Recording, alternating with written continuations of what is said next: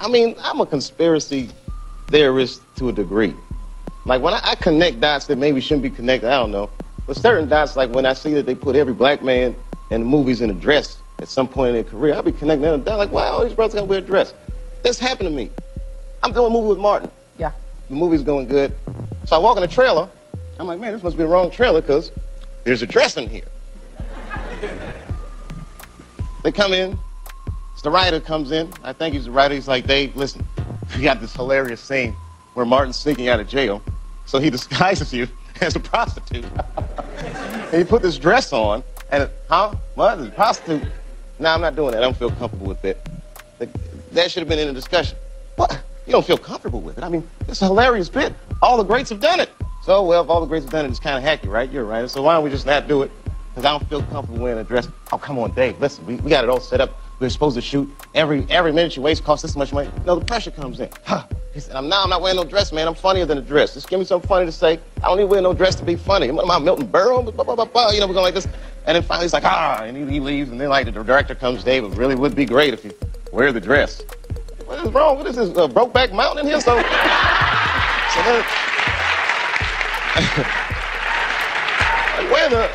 wear the dress. I don't want to wear the dress. I want to wear this dress.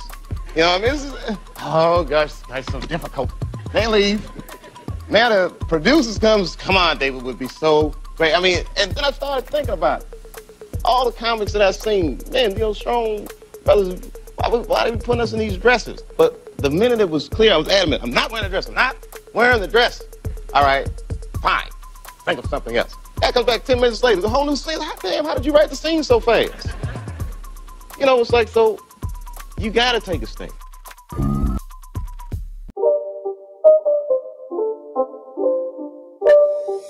It's not a game, it's a rich thing.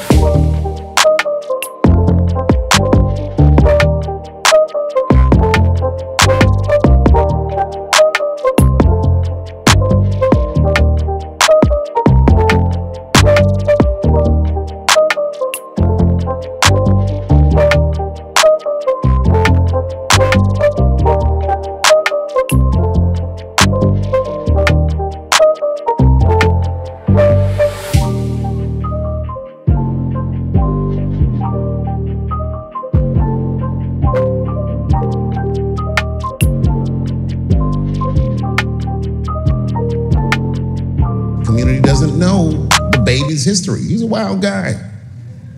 He once shot a and killed him in Walmart. Oh, this is true. Google it. The baby shot and killed a in Walmart in North Carolina.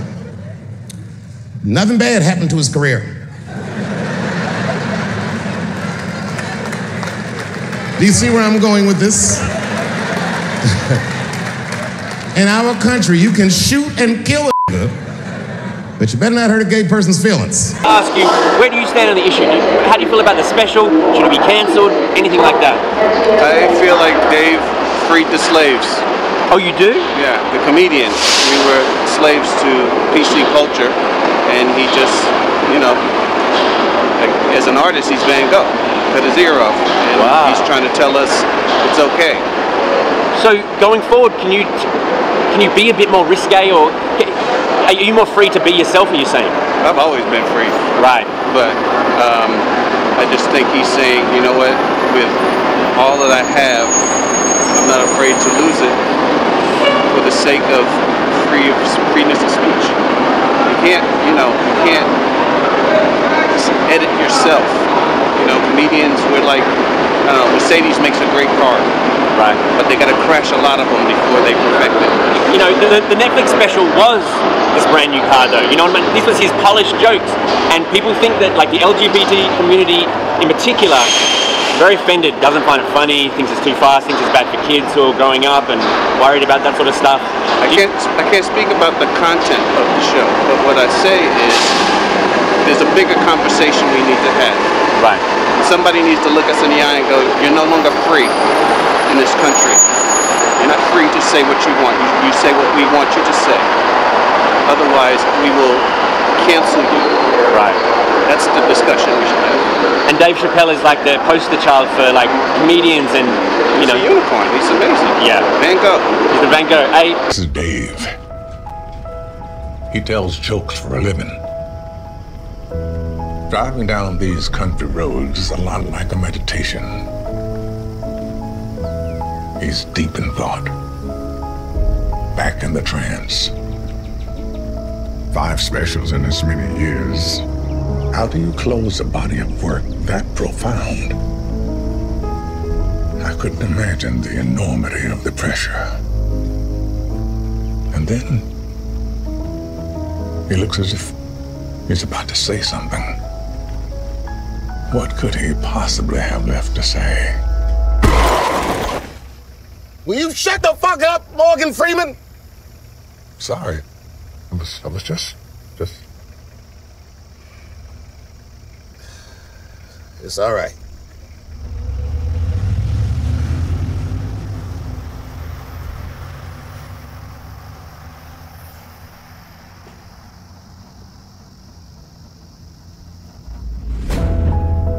Carry on, Dave.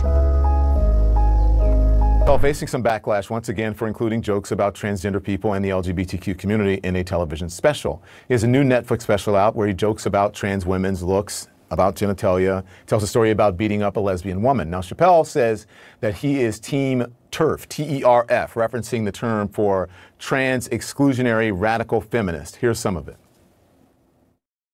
Cancel J.K. Rowling. My God, J.K. Rowling wrote all the Harry Potter books by herself. She sold so many books, the Bible worries about her. And they canceled her because she said in an interview, and this is not exactly what she said, but effectually, she said gender was a fact. And then the trans community got mad as shit. They started calling her a TERF. So I looked it up. TERF is an acronym. Stands for Trans Exclusionary Radical Feminist. I'm Team TERF.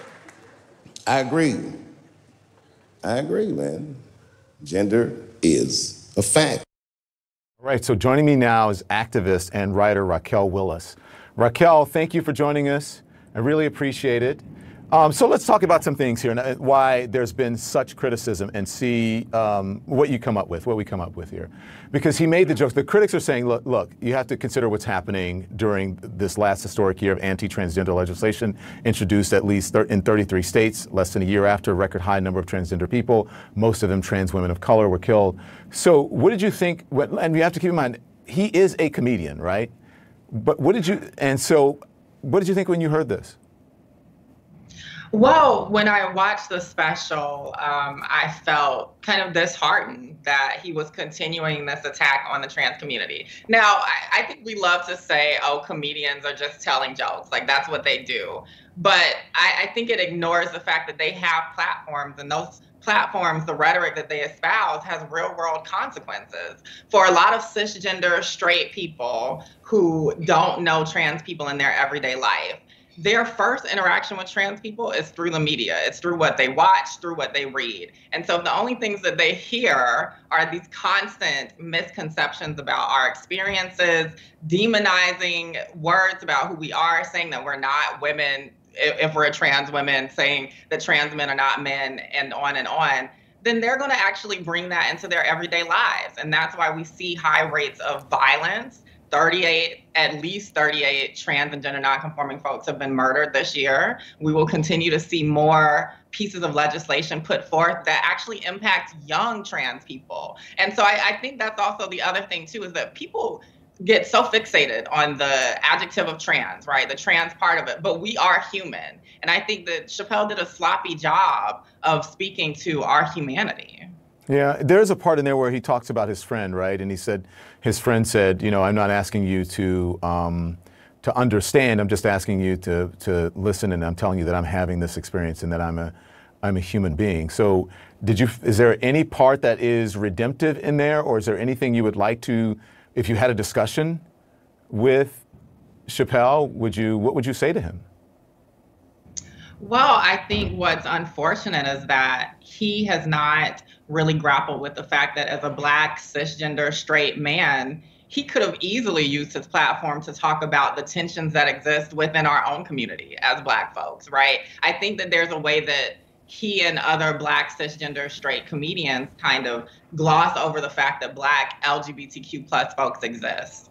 And so it's easy for him to paint the LGBTQ plus community as purely just a white community. You know, there are all these ideas that queerness and transness, all these different things are white inventions. And that's just not true. Black LGBTQ plus folks have always existed. And I really wish he didn't spend so much time only focusing on the fact that there are white people within our community, because it lets him get off the hook. He doesn't have to hold himself accountable for the transphobia and homophobia that exists within our own community. Well, let's like some of the terms that you're talking about, like cis and all of that, and people may not be familiar with, and it's our job to educate people, right? So I just want to, and to talk and tell people what gender identity is and transgender here. So let's set the record straight just so that people know that it talks about gender. Gender identity is one's innermost concept of self as male, female, a blend of both or neither, how individuals perceive themselves and what they call themselves. One's gender identity can be the same or different from their sex assigned at birth. And then there is transgender, which is an umbrella term for people whose gender identity and or expression is different from cultural expectations based on the sex that they were assigned at birth. So when Chappelle says gender is a fact, what do you think of that? Well, I think he, along with a lot of the trans exclusionary radical feminists or TERFs that he brought up, like to put forth this idea that trans people are saying that gender does not exist. That is completely antithetical to what many of us are actually saying. We're actually saying that gender is more complex than most people think. Gender and sex are things, but they aren't the exact same thing. And so the way that you are assigned at birth, maybe based on genitalia or whatever, is not the same way that femininity and so on and so forth. So we're really saying that these things are more complex, and it's actually not just trans people having a gender experience. Everybody is having a more complicated gender experience. I remember years ago, you couldn't see women disrobed as they are today. Even if there were homosexuals in our community, they didn't parade themselves before the world. They would hide it because the average person would not countenance homosexuality or lesbianism. But look at Hollywood, how it promotes it. Look at how cross-dressing is being advised, and many great Black strong men have been asked to put on women's clothes. For what? They're selling a thought to Black people that it's all right to be other than yourself. You remember when I spoke of Medea, I never saw Brother Tyler Perry as a man that was promoting cross-dressing.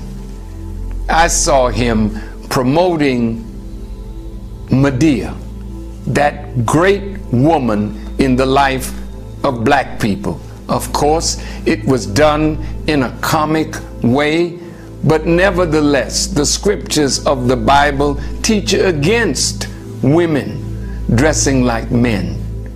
And it teaches against men dressing like women. And even in the Old Testament, the punishment for so doing was death under the law of Moses. Hollywood, you all know the Torah. You know what God has said. But you are promoting evil. You are promoting that which is against the will and the way of God, and you're doing it purposely. Not so much for your people, but you know that we are to receive the kingdom after God takes it from you, and you hate the fact that our rule is going to come whether you like it or not. the kingdom will be taken from you and given to this rejected stone, this black man that God has chosen to be his people. You know this, so you want to feed us all the filth that we can eat, all the debauchery that we can stand. So you are now bringing the privacy of sex into public view in your movies, in your magazines, in your newspapers. It's all about sex, titillating the people of America, particularly our young people, to get involved in the kind of behavior that they can see on internet. They can see it in the movies, and it's very difficult for parents even to close their children off from the filth that is abounding in the society. Even down to cartoons, you are promoting that which is against the will and commandments of God. You're promoting lying, you're promoting stealing, you're promoting cross-dressing, you're promoting lesbianism and homosexuality. You are doing this purposely, and the scripture says Satan has made evil fair seeming to the people. So we are so confused today. We think it's all right because the scripture says God is love, and I'm in love, and love has to be right because love is of God. See how you have deceived yourself. And now you will be angry with me and say, oh, Farrakan, you're homophobic. You hate gay people and lesbians. That's false. I'm in love with my people. I'm in love with you regardless of how you present yourself. I have never disrespected you.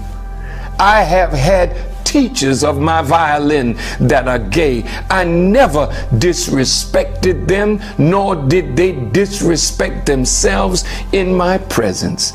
I was educated by a gay person in Detroit because I spoke ugly about lesbianism and homosexuality, and he was hurt.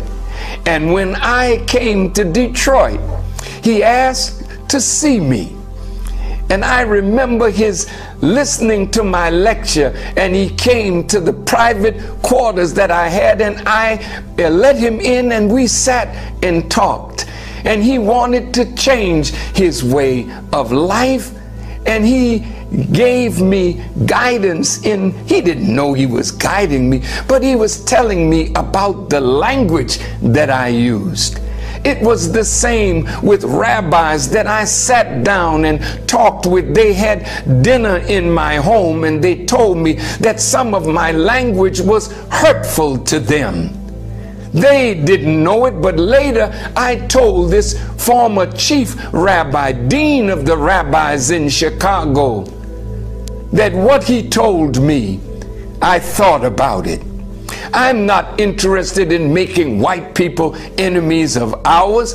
I'm not interested in stirring up hatred in you for me or for us, but I have to give you the message whether you hear or forbear.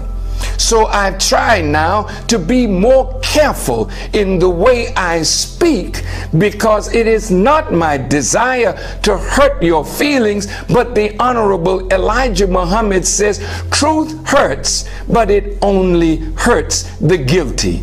And I remember Brother Malcolm one day when he was lecturing at a college, and the people started hissing, the Caucasians, against him. And he said, oh, that's what your father did in the garden. And he said, whenever a man throws a stone in a pack of dogs, the only one that hollers is the one that gets hit. And today, if I don't preach the truth to try to save your life, I will lose mine. And if I don't warn you of what the consequences are, and you continue in what you're doing with no desire even to change because you think you are living right. This enemy is a scientist of evil. He's studying bacteriology and chemistry in such a way that he can change you chemically to think you are what you are not. He's a wise Satan. That's who you're dealing with. You're not dealing with just common wicked man. You're dealing with the Satan, the God of this world. And he's after you, black man and woman, to take you down with him when he goes. Let me go on with that subject, because the strong black men are being asked by Hollywood to put on dresses. Strong black men are offered lots of money.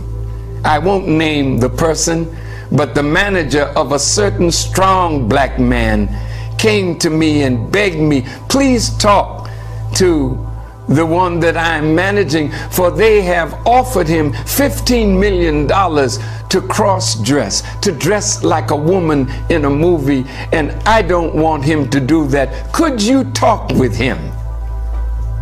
But the scripture says, money answereth all things. And so $15 million, a man will put on a dress in a heartbeat. Well, white people put on dresses too, but they're not after their own. They're after you. You remember Dave Chappelle? How he said that he was in his dressing room, and when he took a break and went back in his dressing room, there was a dress on the door, and he thought he was in the wrong place. And then a man came in and said, oh, we got a real funny scene. And it's around this dress. Dave, put on the dress. Dave said, I'm not putting on the dress. That man went out, and then a higher ranking person came and told Dave, oh, Dave, it's just a short scene, but it is hilarious, and it will go over big in the audience. And Dave then said, I'm sorry, I don't want to put on a dress. Then the producer himself came and said, Dave, I mean, it's really a funny scene. Come on, Dave. And he said, I'm sorry, I can't put on that dress. And he said when they left, they came back within a very short time. They had already written the real scene, but they wanted to get him to put on a dress, because what they're selling, black brother, is that they want you to be so wrapped up in what they're wrapped up in that you will stick your fingers in your ear when you hear the warning and the call of God. And when you do that, you will go down to hell with your enemies. Oh, my dear brothers and sisters, the enemy is after you. This generation shall not pass before all these things come to pass. As it is written in the scriptures, resist the devil, and he will flee from you. But you're acting so weak that when you know he's leading you to something that you should not do, you don't resist, because you want the fame, you want the money, you want the job, you want nearness to your enemies. Remember how Satan took Jesus up on a mountain and showed him all of the cities that he could have if only he would bow down to Satan. Mountain here means he takes you up to a high place because that's where you want to be in sport, in play, in music, in science, in medicine. You want to be on the mountaintop. But the man that's taking you there is the God of this world. And as he said to Jesus, if you would bow down and worship me, you can have all of this. But Jesus had the strength to say to Satan, get thee behind me, Satan. And that is where Satan belongs. He doesn't belong in front of you, leading you. You need to put him not only behind you, but put him out of the equation altogether. God is present today. And if you really want to go up in strength and power and wealth and righteousness, remember, Satan only promises you to deceive you. I have 3 dogs in this fight, so let me start there. I'm black, I am a comedian, and I am transgendered. So I have 3 dogs in this fight, and I want to be fair to each and every one of those platforms. What I heard from Dave Chappelle's latest special was the overpouring of racism that he talked about, because I understand that he's talked about the transgender community, and some of the things were painful to hear, but funny, because as a comedian, that is our safe place. That is where we are the safest on stage, where we should feel like we should be able to say anything. Nina Simone said it best. How can you be an artist and not speak about the times? He says it in socially inappropriate ways that people say is not politically correct, but it's teachable moments. And there was no lies told. Here's the hypocrisy for me, Don. And I love my community, LGBTQ+IA, and I'm saying it correctly because I am still a comedian first, but I'm going to be respectful tonight to everyone involved because I have three dogs in this fight. The love of me as a comedian will always be in me, but I can hide that. The transgender person that I identify as will always be in me, but I can hide that. But the black person in me, I can never hide. I hate the fact that we keep skirting around. So here it is, the hypocrisy. Dave Chappelle gave his friend, his friend who was white and transgendered, who wanted to be a comedian, an opportunity to open for him. Dave Chappelle is one of the greatest to do it of our time right now. That was a huge opportunity for her. The LGBT community never reached out to give her any opportunity like that. But then they turned and said that he was transphobic, he was homophobic, all the backlash that he received from 2 or 3 episodes ago from specials. And she stood with her friend, the transgender woman, and stood against Dave to say, no, he's not like that. And the LGBTQIA+ community bashed this woman so bad that she jumped off a building and killed herself. Dave was not responsible for that. So who is? Because Flame, here's the thing, Flame, I have to say, we don't know exactly why she killed herself. But anyway, go on. I'm sorry. Her constitution and my constitution are very different. The backlash at me, I'm not going to do that. But here's the thing, who are we blaming for that? You're not blaming Dave. Dave gave her an opportunity that the community did not give her. Listen, Dave Chappelle is saying, quite honestly, what a lot of people think. They don't understand the trans community and how people may identify. Is that a fair statement? I think that's very fair. And I think that he has opened up an opportunity for us to come to the table and have real conversations, Don, about this. The problem is we keep sending disgruntled, angry people with their fists balled up and they face with an attitude to come to the table. If you come to the table already with an attitude, you will never hear what I'm saying and I will never hear what you're saying. If we don't take the time to have real conversations with real people in the community that represent, you can't come with an already agenda. So we can let down this smoke screen between us and them so there will just be an us. He pretty much said that we are so much more alike than we are different. And I'm telling you, you hear what you want to hear. You had to know that Dave Chappelle was cool in who he is because Dave Chappelle walked away from $50 million a few years ago. It is in the Bible and it says, for what does it profit a man to gain the whole world and lose his soul? Hey, the money was never the problem. He came back, yes. Let me ask you this, because I've heard your stand-up and you say that we fight over the wrong things. We get too hung up on titles, and even as African-Americans and as members of the LGBTQ plus community, that we get too hung up on things that are, look, you call people what they want to be called. That's how I feel. But we can have these discussions, but we get too hung up on, you know, titles and letters and. Well, what it was just kind of like the Democratic Party to me. Are we trying to win the war or these little battles? And here's the thing: there are going to be two sides of history with the transgender community. There's the disgruntled, angry side that is still fighting over bathroom wars and pronouns and these minute rights. And then there's the side of history where we have a state senator, Sarah McBride in Delaware. Joe Biden appointed a doctor who is a transgender woman. MJ Rodriguez just made history by being nominated as the first transgender actress to be nominated for a lead role in TV. So there's two sides of history. We're going one way, and then we're being pulled back the other way only by us. And then we're being pulled back the other way only by us. You know what they say, you either die a hero or you live long enough to become a villain.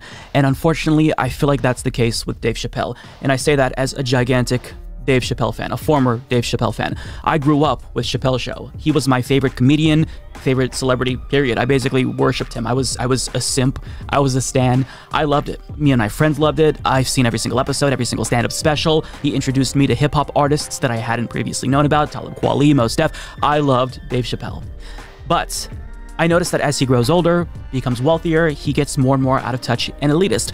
And that's starting to be reflected in his comedy. I mean, he was always edgy. He always was intentionally offensive, but there's a difference between, being offensive and edgy and crossing the line while punching up, and being edgy and offensive and punching down at people who are marginalized and in a pretty bad state. So this headline from Mediaite says a lot. We'll dive into the article, but this is what they say.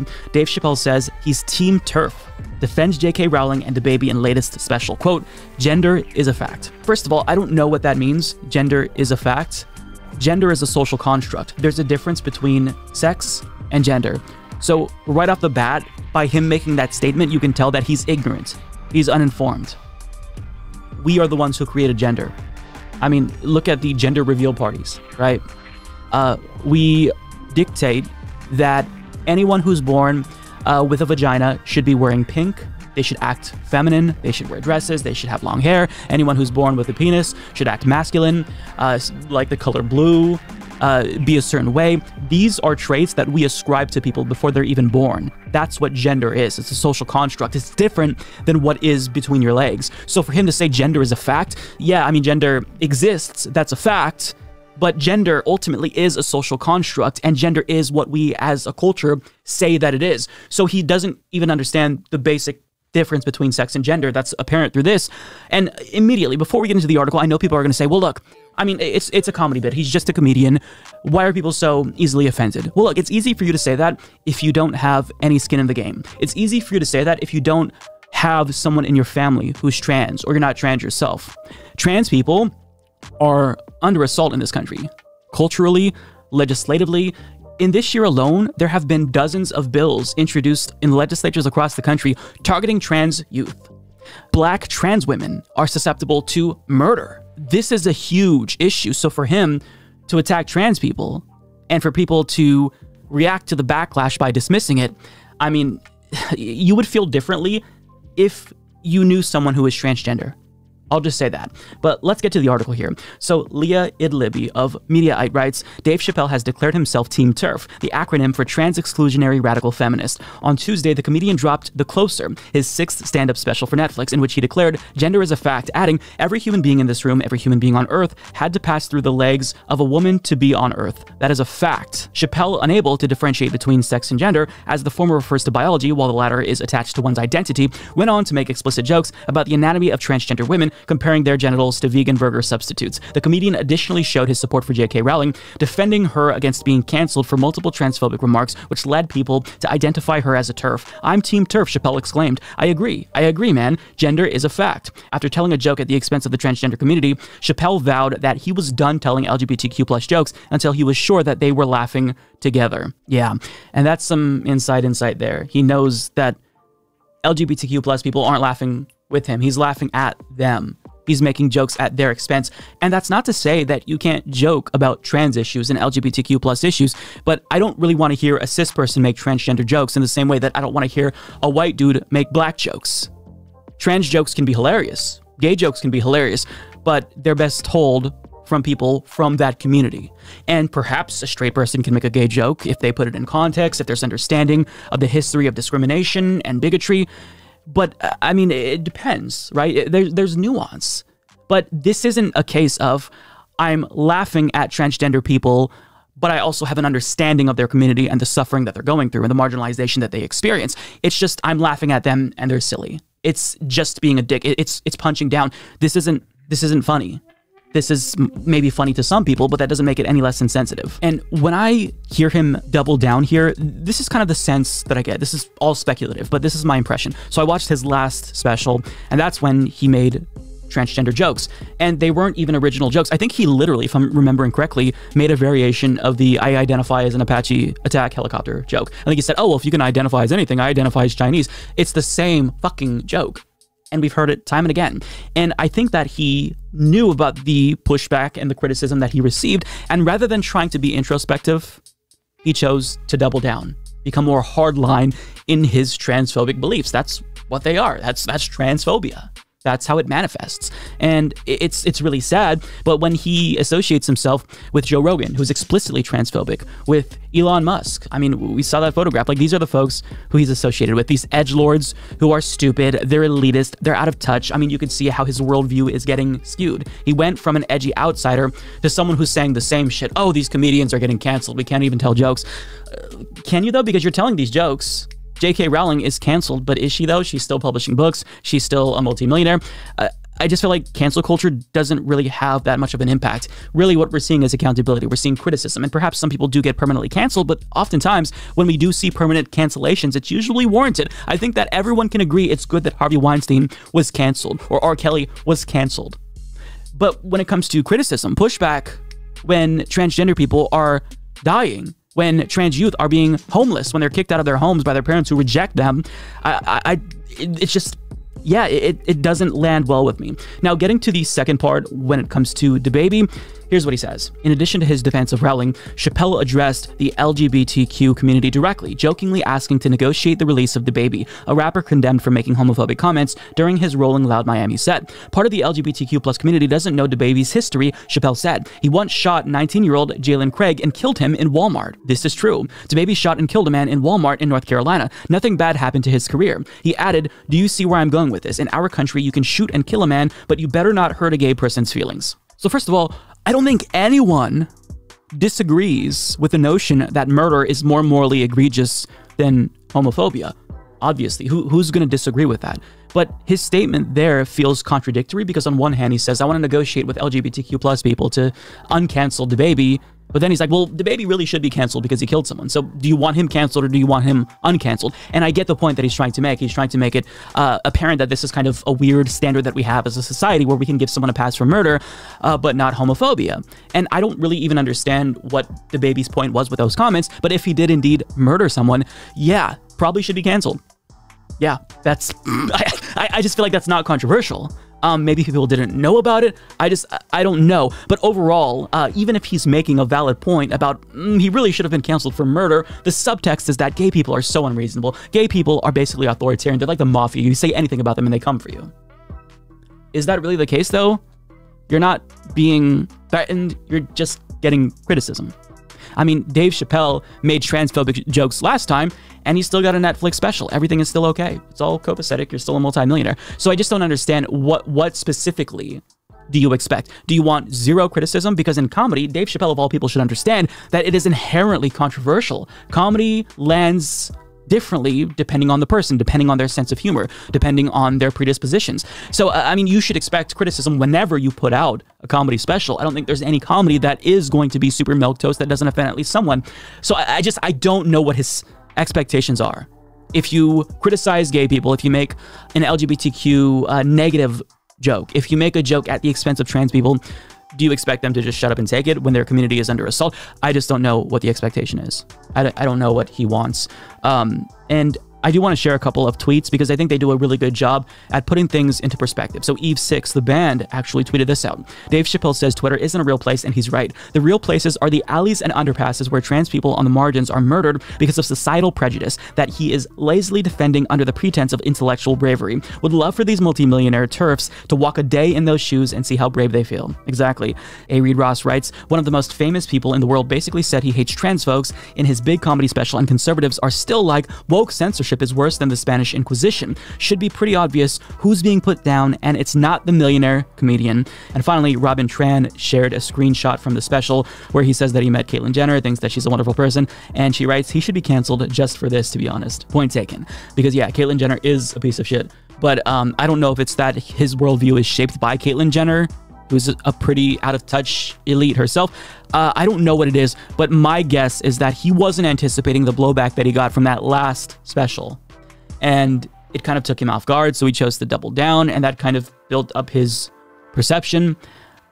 I don't know, but this is disappointing. As someone who is a longtime fan of Dave Chappelle, this is heartbreaking to see. Nobody wants to see one of their idols go to the dark side, start punching down, but it's shitty. It's sad to see.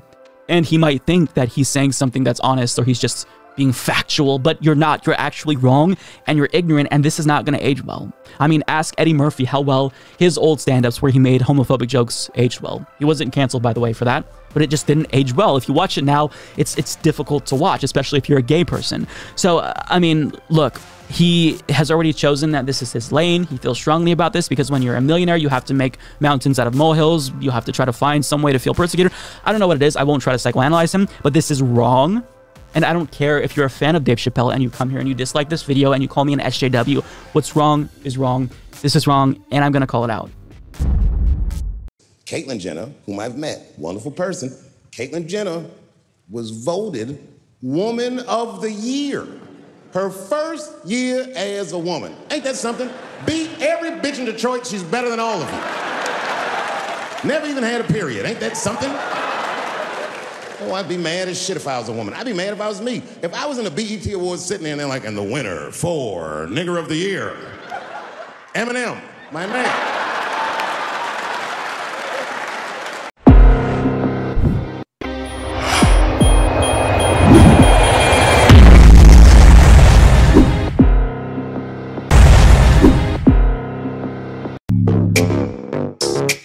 Woods, pretty face, but I'm known for hitting drugs. Yeah.